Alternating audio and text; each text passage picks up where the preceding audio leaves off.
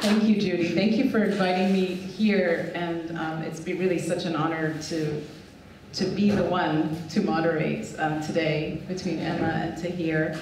And before I continue, please make sure you get a copy of this. This is the catalog that just came out, and the essay is by Kelly Baum from the Metropolitan Museum.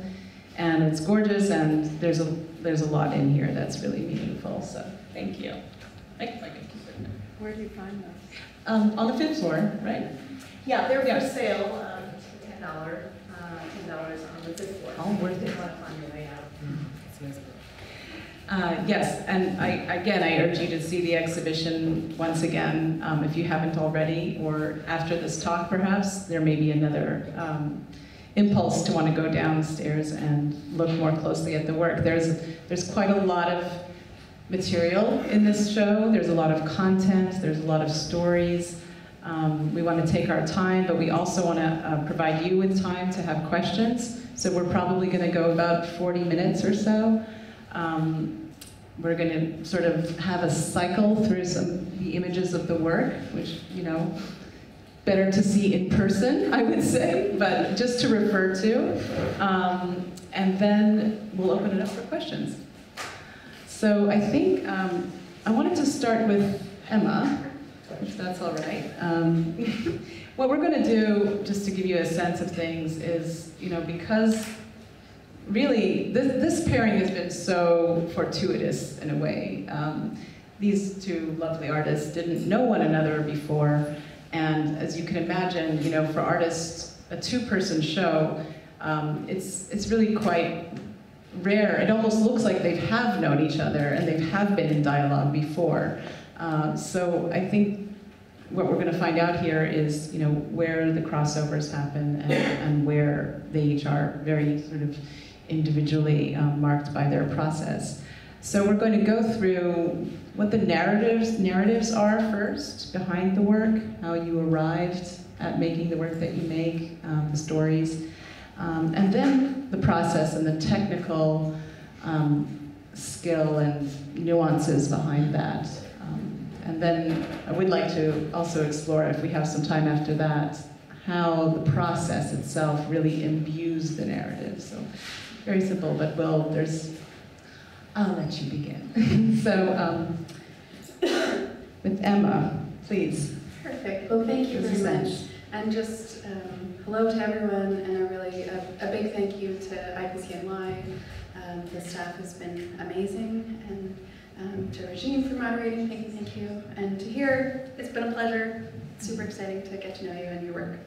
And so a little bit of background about my work and the work that's in the show and kind of what I've been thinking about and what I've been researching.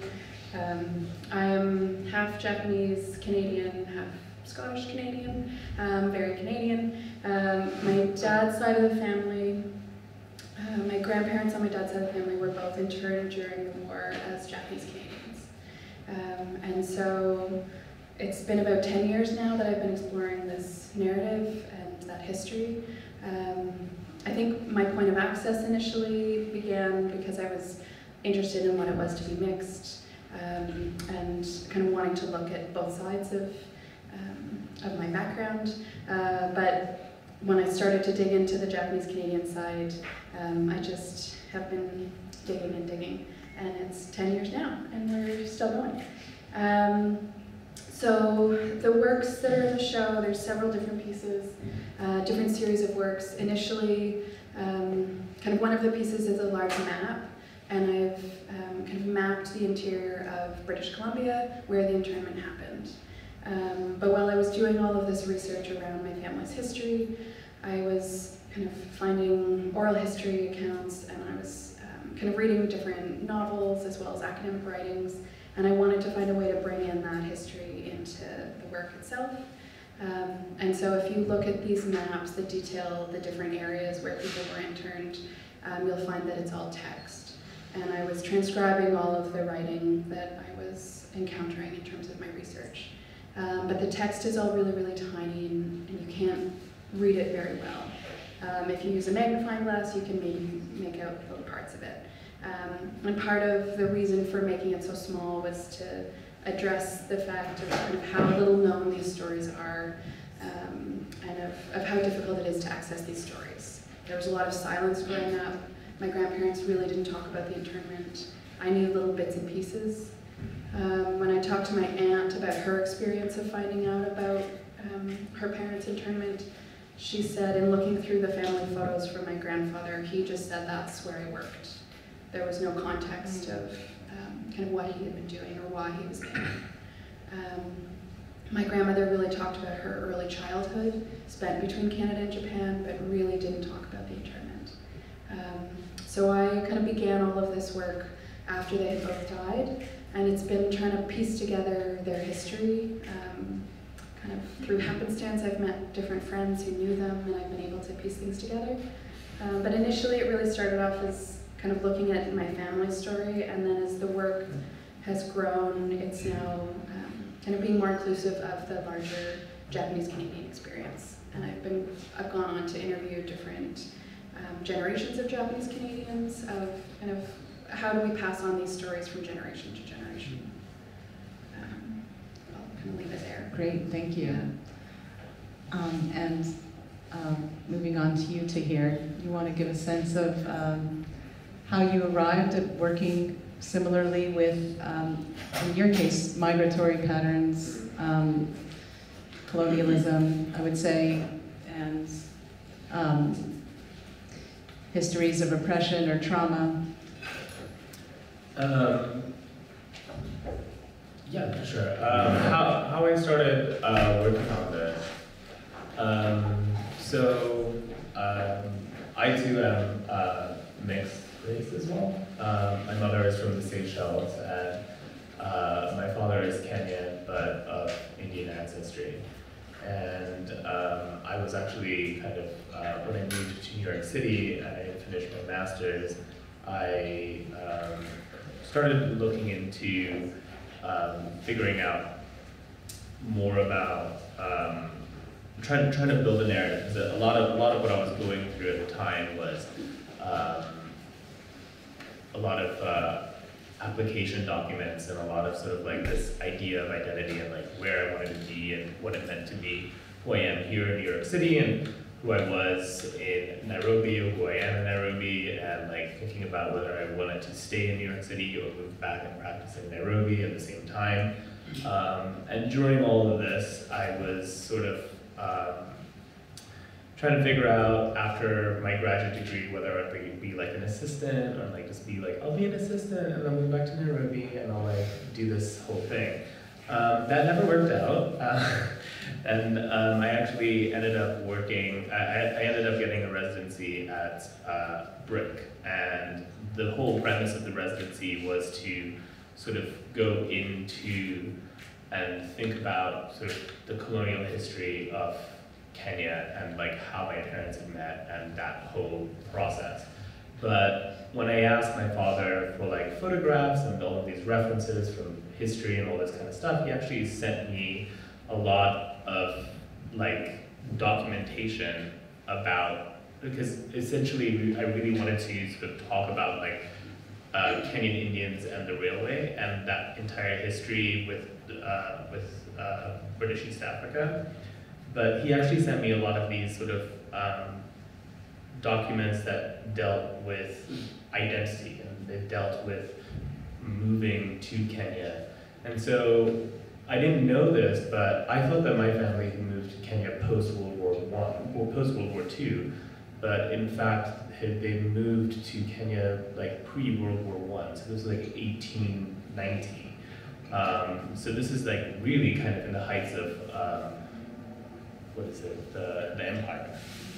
And so I began kind of going through all of this and sort of not really looking into my mother's history anymore. And kind of really diving into it and figuring out like how could I interpret like this entire history and like how much like paperwork meant, especially with this very bureaucratic British government, where a lot of people in Kenya even though they were there for a really long time, had to sort of wear like these lanyards to like say that they're allowed to be on this particular land. And so At the same time, I'm doing my own visa application documents, and there was just so much like overlap and history and like this sort of this idea of like having to ask for permission to all of these governments for me to like traverse borders. And then I just ended up making, like pulping the paper as a sort of like making documents and creating, like rethinking and reclaiming this idea of like how much this paper means to me,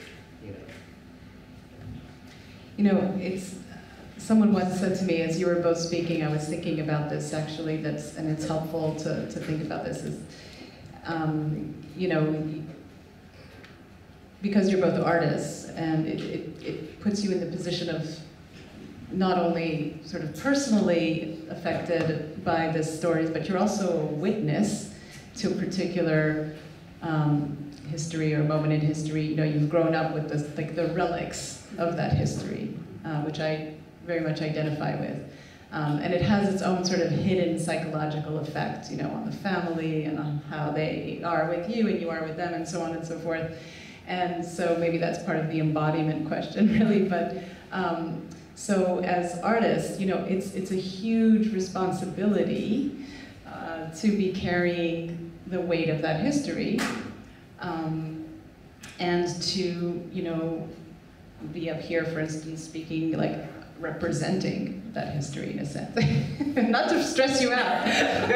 Don't be stressed. I'm just saying. You know, I think part of what's so wonderful about the work that you both do is that it seems as though you've really kind of like in a cathartic way actually poured that sort of weight into the process of making the work. So it's not illustrative. It's not this documentary situation that, you know, so easily could happen. Text, photo, print. You know, this is the story. This is the text. But there is definitely something kind of imbued and almost regurgitated, let's say. So I'd like to speak about the process now. I don't know who would like to go first. We'll take the same order. Emma, if you could, again, like if you can give us a sense of the trajectory, like how you arrived at, you know, making I think that was kind of beautifully put, and it's this I think pressure really when I first started exploring this work was how do I kind of tell this story. You know, I found some photos, but I didn't have much. But what I really came across initially was this box of my grandmother's old sewing patterns. And this box contained about 200 articles of kind of small articles of clothing. They're all beautifully made of craft paper, all hand sewn, and she was taking a drafting course. And that was in 1941.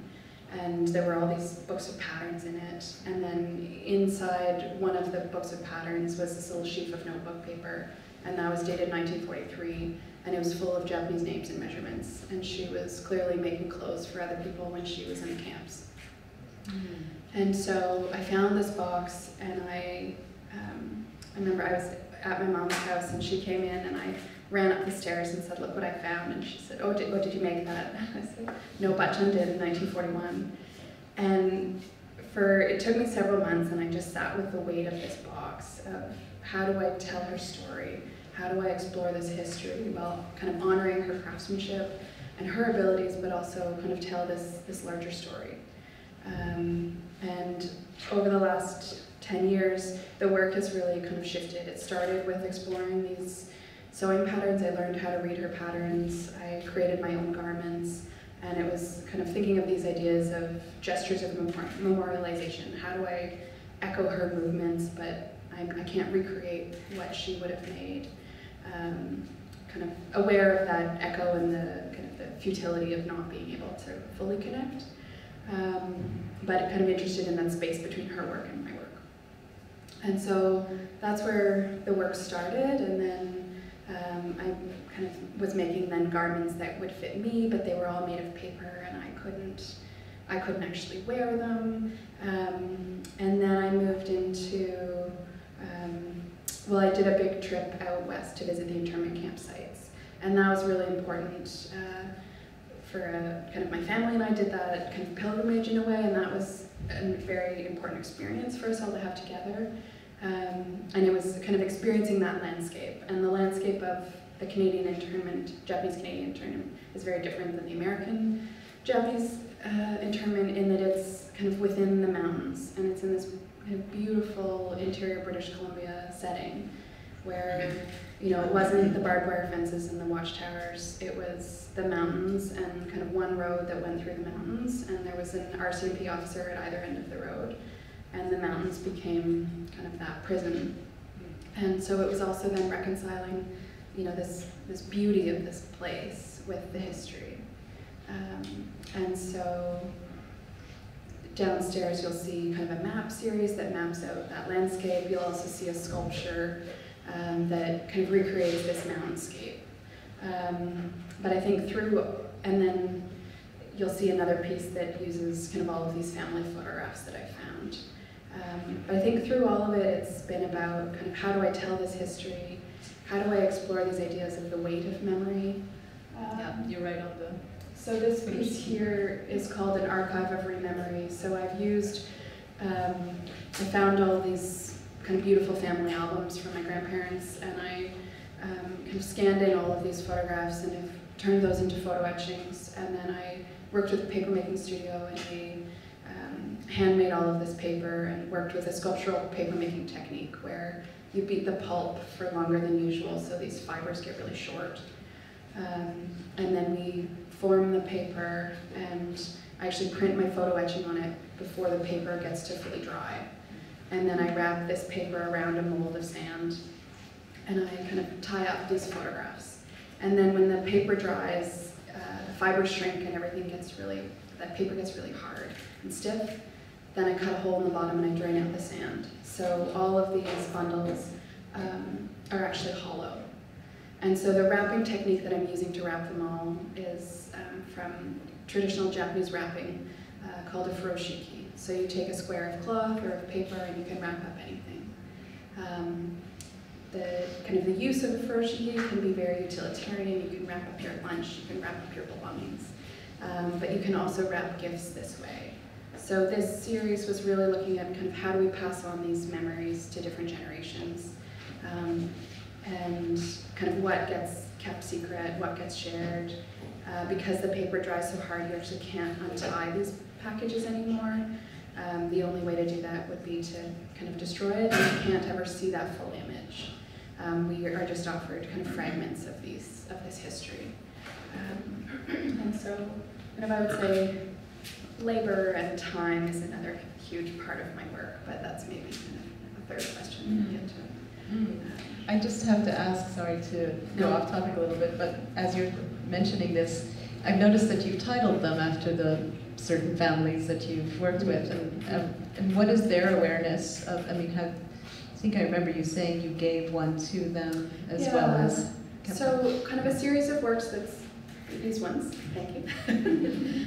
So this series is called Collected Stories, and so this is kind of immediately kind of as in kind of another detour after I made these sculptural pieces. I was doing these drawings of these furoshikis, and then I started to interview different members of the Japanese Canadian community. So this piece is Harold Miwa, I believe. Harold was 13 when he went into the internment camps. And so I sat down with him and Kyo, which is the other piece that's downstairs in the show, and I interviewed the two of them together. And I was asking them questions, and then they were asking each other questions, and kind of beautiful questions that I don't think I would have thought of or kind of felt like I had permission to ask. And then I transcribe all the interviews, and then these pieces are all also made of text and a transcription of those interviews. And so kind of thinking of the furoshiki as kind of a way to wrap gifts, because these are, and it's a small edition of prints, then I'm able to give kind of one of these prints to each of the storytellers. And that's been a lovely way to give back to those families, and kind of really give acknowledgement to that story and the weight of those stories. So it's been kind of a real kind of a give and take for the whole community, and it's really just about finding people who are willing to share their stories, because a lot of people kind of don't want to sit down and tell those stories. but I also think just in terms of time, those who were interned are all getting pretty old now. So there's this real sense of kind of urgency right now to record these stories and talk to as many people who are willing to share right now. Thank you. It's really remarkable how you're also able to take a traditional, not necessarily ritual, because you said it is very everyday as well, but create a sort of alternative ritual in a sense. And it's always helpful to have a kind of third space to talk through, so it's not this one-on-one, but it's, let's do this thing. Absolutely, I find that. And in your case, Tahir, having known your work previously, yeah. You've also been involved in, you're going to pick up from wherever you pick up, it's fine, but just to segue, because I know there's so many parts to your work, but the Kuba cloth, for instance, there's also been elements of working with traditional African textiles or that have their own history, and then also bringing it into a new space and a new kind of context. But please go ahead if you wanted to pick up on the idea of how you arrived at the specific process with the paper. Well, you were asking about the responsibility of artists in history, yeah. like representing that. So I'll pick up from there. Yeah. I never, listening to Emma speak about the work, I never thought about creating the work in that way,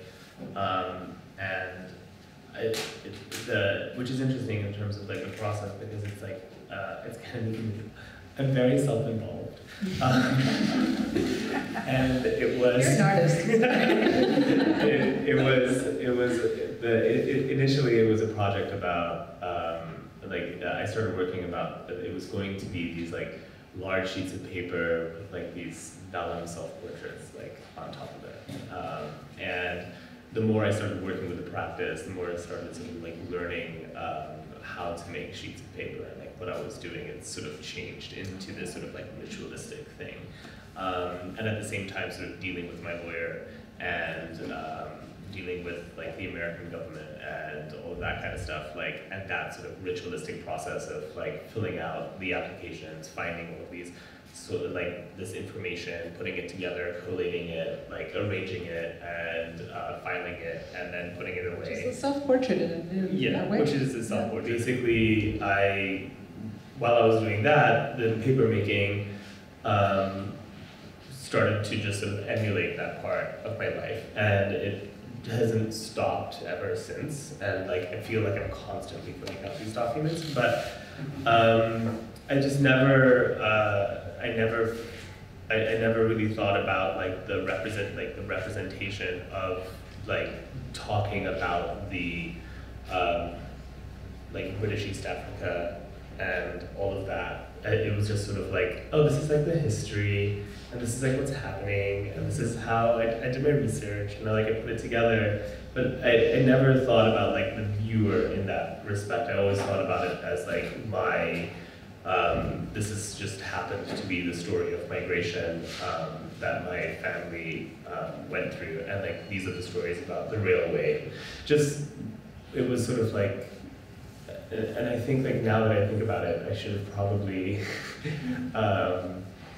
had a little bit more like pretext to actually what was going on, because a lot of people ask me about like British East Africa. A lot of people don't know about it. And a lot of people don't know about like German East Africa either, or even like the railway, the Ugandan railway for that matter.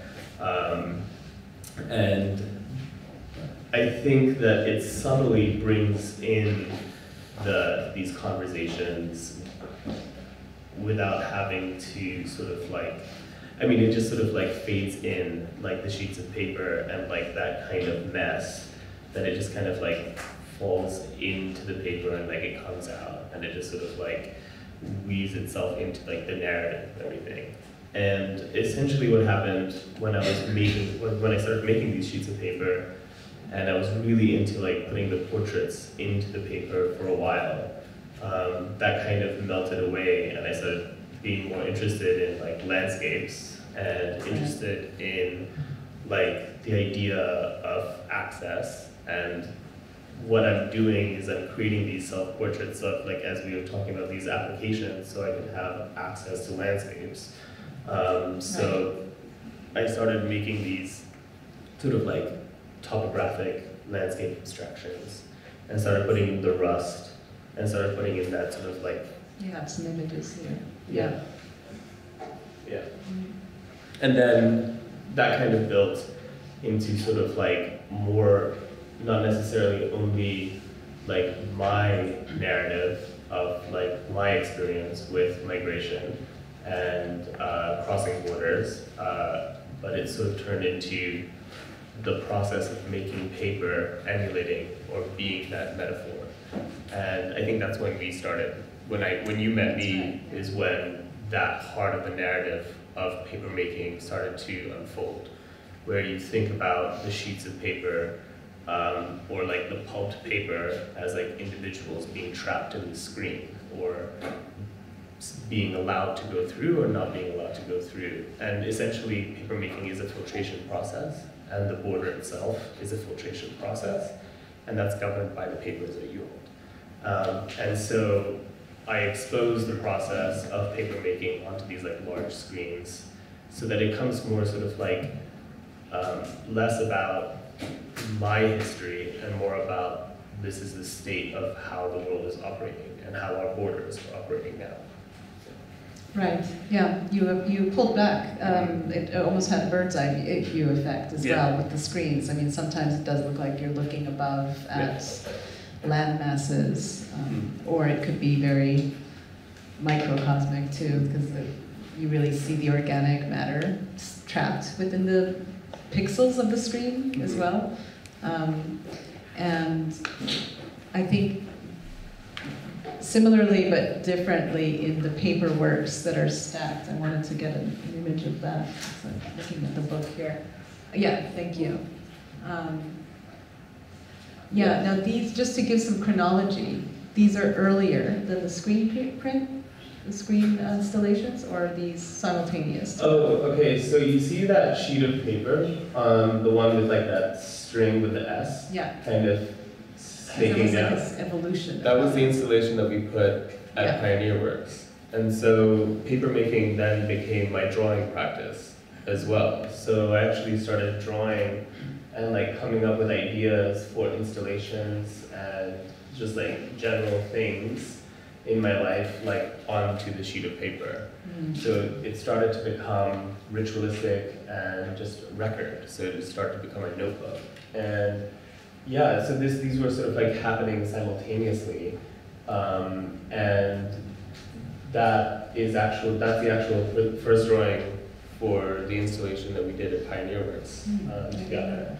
Yeah, and so it was kind of both happening, and like, I think there is a way that you can see stylistically how it changes over the years by the residency I've been in. So like, if there's rust, that's post-McDowell.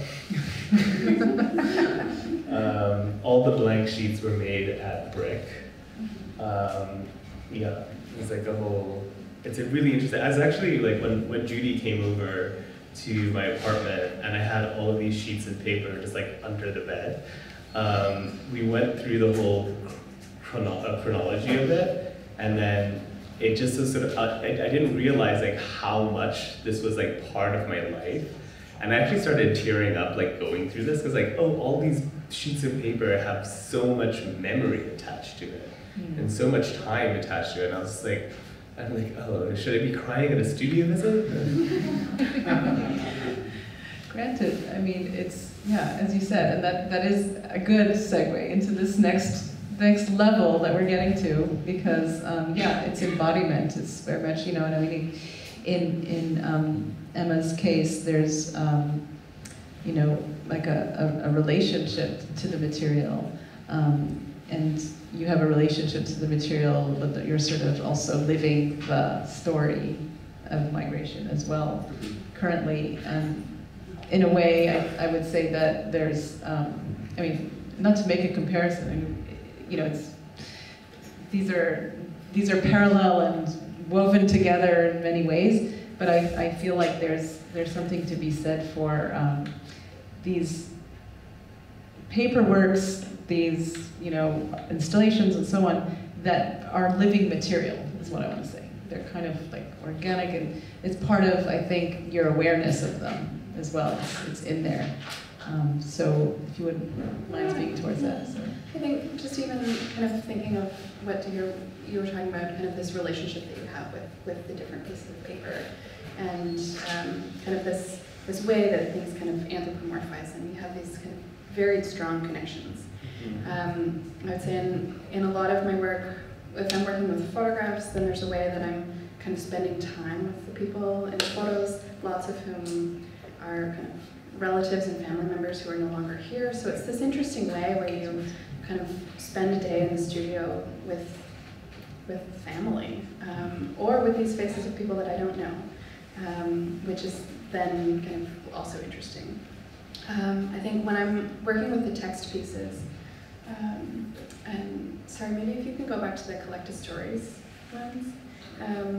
So when I'm working on these etchings, there's a way that I've kind of sat down with the people and I've done the interview, and then I've transcribed the interview. But then when I work on the etching, I've done a drawing, and then basically I'm slowly transcribing the interview. And I'll do that over the course of kind of 4 to 6 months. They take a long time, and so it's writing really tiny, so I can only do a couple hours in a day, or my body will be very unhappy with me. But there's a way that you then kind of just sit with these stories for multiple hours. So I'm kind of living that story over and over again. And so sometimes it's helpful actually to have 2 pieces on the go, because then I can kind of spend a day with somebody else and change it up. But it's something different to kind of just to hand transcribe a conversation. And usually I'll transcribe these kind of multiple times. Depending on how much text is in a piece, maybe I've transcribed it kind of 10 to 15 times. So by the end, I actually kind of am very familiar with that story. So I think the aspect of labor is a big part of my work, and of time. And I think there's, kind of the art making part of my brain is always thinking like, oh, I want to, what's the next kind of complex, exciting piece that I can work on? And I like to do tiny things, and I like to do multiple tiny things. So there's kind of that side, but then the other part is just spending time with these stories and what kind of unexpected relationships emerge out of that process. And I think that's been exciting to watch over the years, of how I'll start off thinking about the project in one way, but then kind of unexpected things will happen as you're working. I wanted to ask the fiber. I think what's really interesting is the fibers for the furoshiki. If you can tell us how you sort of came up with a process for churning it. And this is paper geek, churning that process. Definitely, I will not take credit for inventing that. I have friends who ran a papermaking workshop or papermaking studio in Toronto called Paper House, and they were offering a sculptural papermaking course.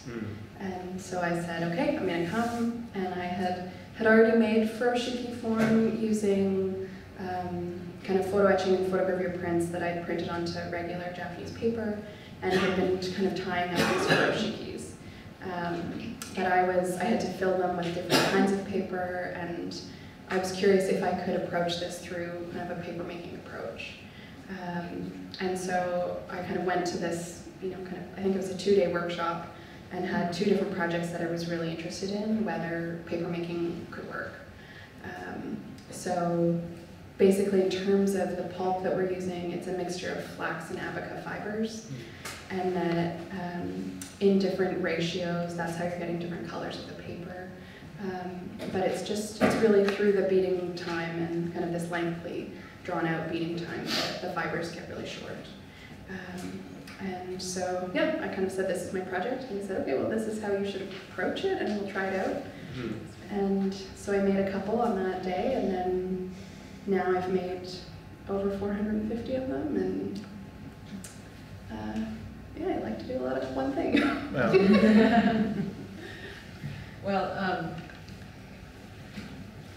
I mean, the idea of repetition also, I think, puts you in that frame of mind, in a sense, right? And I would imagine that with you, similarly, when you're pulping paper, there's that kind of process, and we've talked about this ritualistic process and it being part of it. And I think we've probably gone over. Do you have anything that you'd like to add about the process before we open it up to questions? Yeah, I think what's interesting and why I asked you that question is because I never thought about, I never went to a paper making workshop ever. I was just like, I'm gonna make paper, okay, that's gonna be mine. And I just, and I just did it. I just was like, okay, this is how it's gonna happen. And I did some research, I bought a book, and I watched a couple YouTube videos, and I did that whole process, and I never really, until much later, after I've already figured out my process, I actually started really learning more about the fibers and like really getting into it, which in part is also like learning more about like other sort of textile works that I was working on at the same time. But I think like what I was really interested in is like how far can I push this material to not necessarily make a cohesive sheet of paper.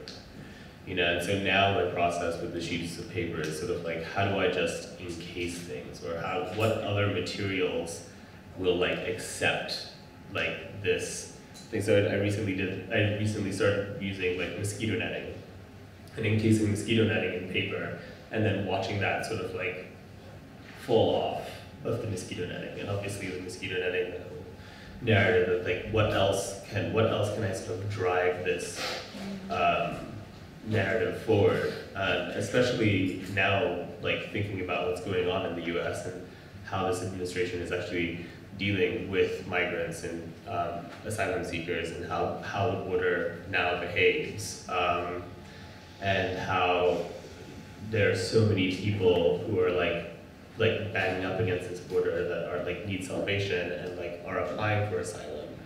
And you just think about how many blank asylum application documents that they actually are.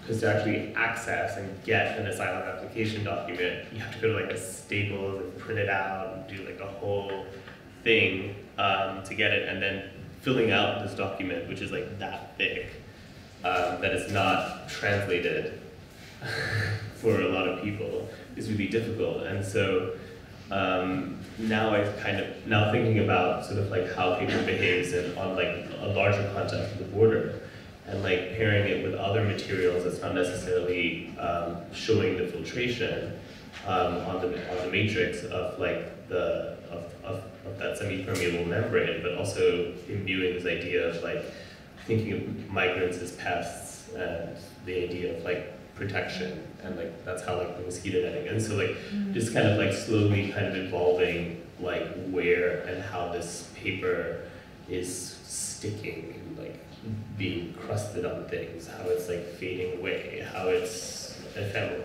Yeah. Oh, that's fantastic, thank you. Yeah, no, and very relevant to today, of course, and that's the way that you just described, like the stack is, you know, because bureaucracy is evil. So that is, yeah, that is very visceral,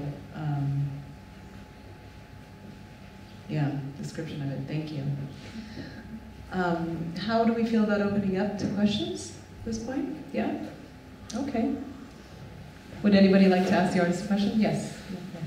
First of all, thank you all for an incredible discussion this afternoon.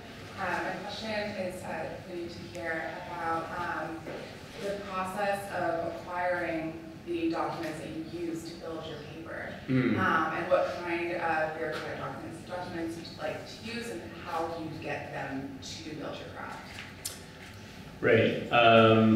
So a lot of it is a combination of the O1 visa application document, which is sort of like character references and a bunch of other things that basically talks about how I why do I deserve to be an extraordinary alien?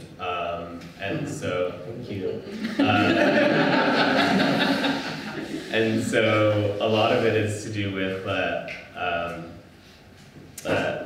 that, and you have to actually print that in triplicate, and that's like a 700-word document, which is a lot of paper. And then some of it are just photocopies, so photocopies of like my acceptance. And so what I'm using now a lot is photocopies of my travel parole document, which is basically says that I can leave the States, but we don't know whether you can come back or not. So just stay here. So I've been like photocopying that document a lot. Obviously I can't use the originals because I kind of need that, but I photocopy it, and I kind of justify that using the photocopier machine is like, when you apply for a visa, you do have a relationship with a photocopier because you are next to a photocopier all the time, and you just need to. And it's also really irritating to find a photocopier in general. That's unless you go to Staples, obviously. But like, I used to use the one in SVA because I had to travel a lot to like Europe, and I had all of these like photocopy documents. So yeah. That's where it is. And then also bits and pieces of whatever my father had sent me. Yeah. Thank you. You had a question? Yeah, it's more of a comment. I noticed that the way you have the vest, what is it called? First. The way they're displayed, to me, is very reminiscent of how, the way you have them, I'm sorry. the way you have them displayed is very reminiscent to me of how you might see an exhibit of Japanese teacups, and there's sort of element of wabi-sabi about them. That's true. Yeah. I think the display of the works on the shelves I was also thinking about kind of the library and kind of how do we archive these memories, but also how do we preserve them, how do we show them. I was thinking about kind of this little curio cabinet that my great aunt had, that was full of kind of little things. So I wanted to find a way to be able to kind of present them, and also to give them kind of that level of respect that I wanted. I mean, if I had piled them on the floor, it would be a very different kind of experience of those. But I was also aware that kind of some of the prints that are displayed on the shelf, some of the bundles don't have any photographs on them. So I was also wanting to have some be kind of those placeholders for all of those stories that we don't have, and that those photos that are long gone, or those photos that did never get taken. So kind of one thing was that they weren't allowed cameras, all cameras were confiscated for the internment. So a lot of my questions when I interview people are kind of, do you have photographs, and how did you get those photographs? My answer from a lot of people has been that they just ordered them through the mail catalog, and they got shipped cameras. And so that's how these photos exist. So it's been kind of interesting research, but yeah, that those shelves can stand in for a lot of different things. I did notice, just to make a comment, again, I just noticed that blank spaces and the muteness appears actually in both of your works, in a sense. That there's a lot of white space that is kind of like, or negative space, or however you want to, these terms aren't really, but they are charged. I think in your case, I've noticed that, you know, when the paper is white and it's kind of almost scarified, or it has the remnants of the rust that it's been sitting on, it's extremely charged, mainly because you know what the other words are all about, and so altogether in the context you have this sort of very full length spaces, which I find effective in the sense of just the emotive, affective quality of the work. Anybody else? Yes, thank you. My question is to Anna. You mentioned that there was a lot of silence people who were in turn. And you also said that it was difficult to access this information. When I looked at the work online, I immediately knew that something terrible had happened, not even having read the text. And I knew it was organic and it was brutal. And I'm wondering, what is your process for the evolution of your vocabulary? Because you said the type was small, and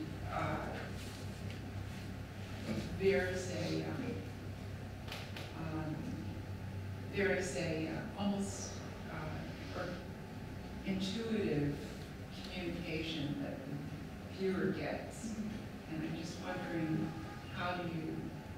what's the process for you? I think that's evolved through the projects, and I think one of the recurrent themes is about kind of what's accessible and what's inaccessible. And that so for some context, when I was growing up, in my grade 9 history textbook, the only information that we got as a class was a half page of our textbook. And that was kind of all that was taught at that point.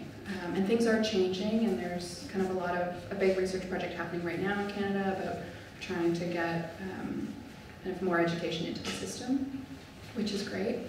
But I think it's kind of in growing up and in doing all of this research, it's just been constantly trying to negotiate kind of this sense of responsibility to tell the story, but also kind of who's willing to share. So in terms of making the work, I don't know, I think there's a certain degree of that's just kind of intuitive, and it's the way that I have approached the work, and things have kind of just happened. That's not kind of a super articulate answer to your question. But I so appreciate kind of hearing those first reactions of what happens. And it's been interesting to show this work in the States, and I did grad school in the States, so it was interesting when I was really digging into all of this, and of having a lot of conversations about the differences between the Japanese American experience and the Japanese Canadian experience. So it's been, kind of a lot of interesting back and forth. Yes. Commentary. Well, we're living at a time when there's so much horror happening in migration. And there's a lot of discussion about if art can really change things and change the direction of the way things are going, which is a big question. But certainly, seeing your work, both of you, what I'm really struck by is revisiting very horrific memory and making something beautiful out of it, out of the care you put to it, of care and revisiting. I actually have something to that. I mean, I think about whether art can change things really all the time. And I think, okay, does this project about this particular thing really going to make like any difference whatsoever? And I think, one of what has, especially with this paper project, I think that what really helps is that people see themselves in it, and especially in New York City, and that sort of representation really means something for a lot of people. A lot of people come up to me and talk to me about their immigration experiences and these topics, and they're like, and a lot of lawyers as well. But I think that there is something that art does, where it's like people know that they're being seen, and there's something comforting about knowing that you're being acknowledged, and I think that at least there's that. And I would just add that it's kind of provided a space for conversation. and kind of an invitation to start talking about it. And that even if it wasn't somebody's experience, they know somebody else or have a kind of somewhat of a similar experience in some other way, and that it's then, if people get invited into that fold to start talking and telling stories. And I think that's how I've really kind of framed the work and how I've framed thinking about it and talking about it. Yeah, you mentioned the word beautiful, and I was thinking about this, and that, you know, getting to these subjects through the door, you know, of like aesthetically beautiful processes that your eye is drawn to, and that you're sort of like get involved with, and then there's the layers of the stories unfold, and then it is a tragic, you know, scenario that you arrive at. This is, you know, this is like a debate in art history. It's a question, like, how do you, even all the way back to, I mean, I'll give Rothko as an example, or, you know, how do you reconcile war, tragedy, conflict into a beautiful work of art? You know, how do you reconcile that? But I think because the complexity is involved in the making of it, so I think what we have here are two makers, and their investment in making of it, in the making of the work, it allows you to travel with them, in a sense. So you kind of like travel to the place where they have arrived in their work, which is the making of a beautiful object, but coming from a very kind of somber place. So the complexity of that is really valuable, I think. I personally like to see when works of art have that kind of depth to them, where it's not this flat, I'm telling you this is the way it is, and it looks horrible and it is horrible, you know, because it has some sort of limit to it. And I think the experience of the artist, if you can, as a viewer, access the experience of the making of the work while you're looking at it, then you've actually started the process of transforming as well, I think. That's how I feel as a curator. Any other questions? Yes. I'm just thinking maybe this is a good segue to end, in the sense that was there any resolution, not being political to a degree, with the Canadian government apologizing for the dislocation? That was quite gross in my opinion. But I think that happened not long ago. Yeah. And we do have a prime minister who kind of apologizes to a lot of things that can happen and can affect, you know, on your resolution towards your thinking on the situation.